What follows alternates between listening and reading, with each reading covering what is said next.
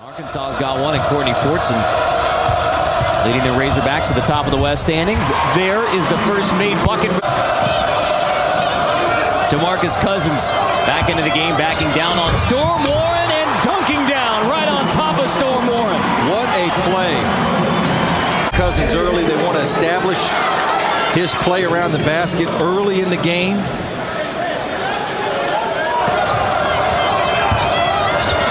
Marcus tries to strip it from Bass, and that helps Spencer to the hoop, blocked by Miller. And now the Cats on the run. Wall, Cousins.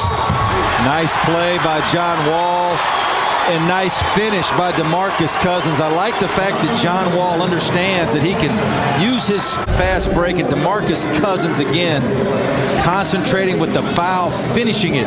Base for a moment. Wall closes out on him. Give and go. Warren blocked by Patterson at the rim. Wow, what a block by Patrick Patterson.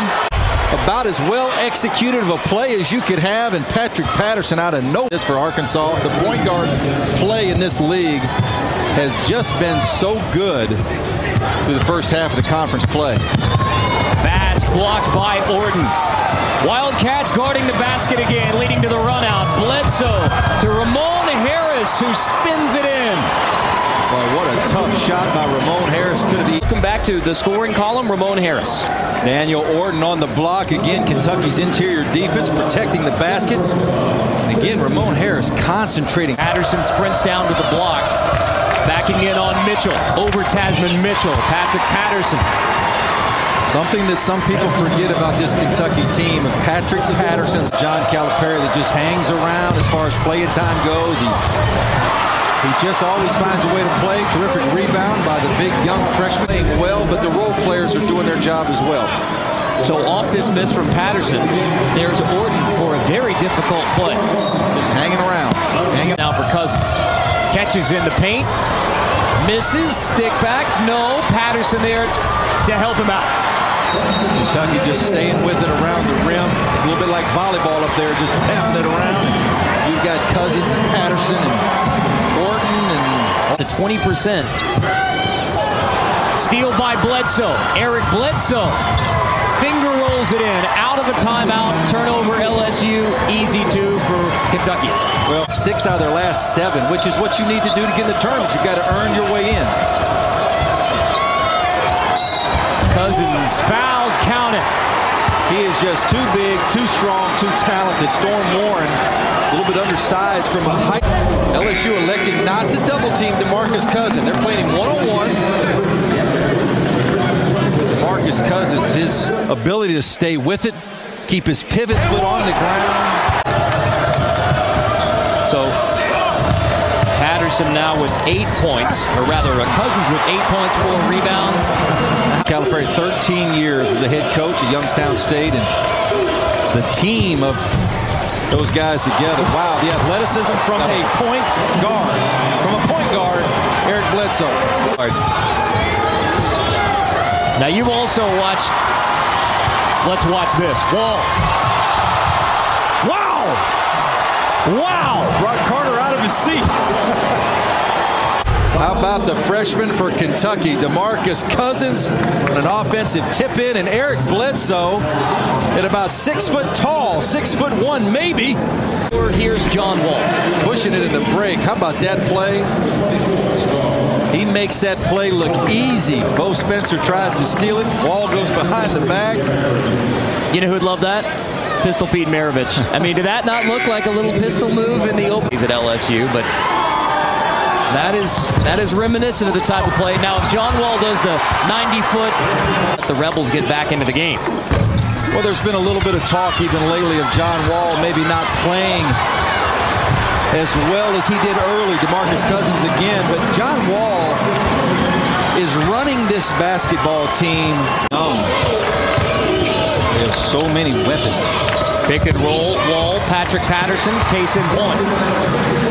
We forget that a year ago they can give him a little bit of confidence in the second half of SEC play. Triple goes down for DeAndre Liggins. You know, I like DeAndre Liggins. Bledsoe gets a screen from Cousins. DeMarcus Cousins backing in on Storm Warren, spinning away, finishing with the left. 17 now for DeMarcus Cousins. Without a double team. Bass asks for energy from the LSU fans. They respond. Cousins off the double, finds Dodd. Last possessions of finishing the defensive possession with a rebound. Dodson off the weave, count it.